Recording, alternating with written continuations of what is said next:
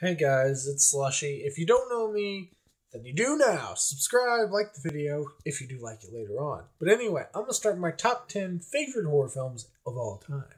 So, should I start from number 1 or last? I'll start from my the last one on the list. Okay, so coming in at number 10 is personally one of the coolest movies I think I've ever seen involving puppets is Dead Silence. Really awesome movie. I'm not going to talk much about it. Basically, I'll just give you a brief summary of what it's about. Basically, it's simply about old ventriloquist who controlled puppets.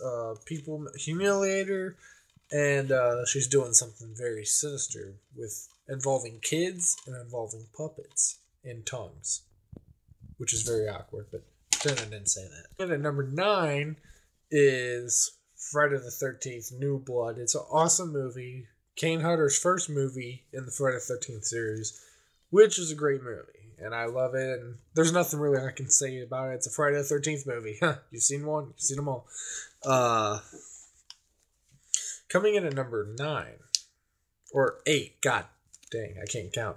Halloween, the original Halloween. Now you're wondering why it's probably higher up not higher up in the list. Well, you'll find out later, but it's a great movie, and if you want to start your involvement with horror, probably start with Halloween. But yeah, coming in at number 7, I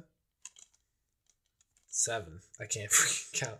Texas Chainsaw 2003 remake. It's an awesome movie. I suggest you watch it. Basically, it's the original Texas Chainsaw toned up with the violence about 15,000%. So if you like violence, watch Texas Chainsaw remake. If you don't, probably don't watch it.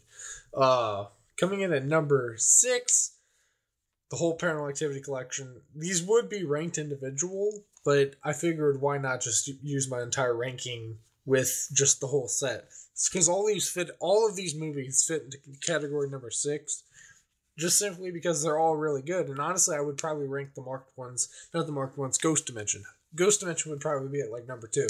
I want to make that clear before this thing gets going. But anyway, coming in at number 5. Rob Zombie's Halloween remake. Probably got a crap ton of criticism for that, but you know what? It's an actual decent movie.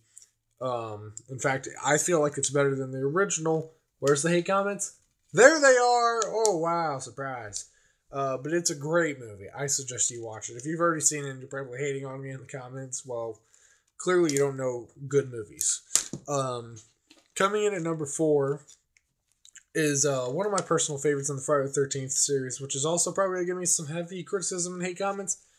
Friday the 13th Killer Cut 2009, which everybody hated on, but me and probably like 5 other people in the entire world. But it's a great movie.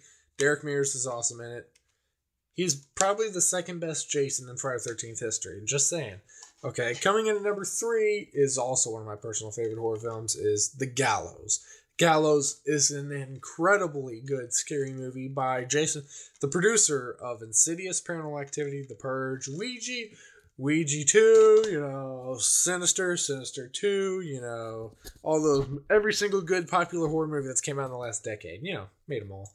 The Gallows is awesome. Check it out. If you have seen it and you're hating on me for having it in this list, screw you! It's a great movie, damn it! Coming in at number 2 is another Texas Chainsaw. Which one is it?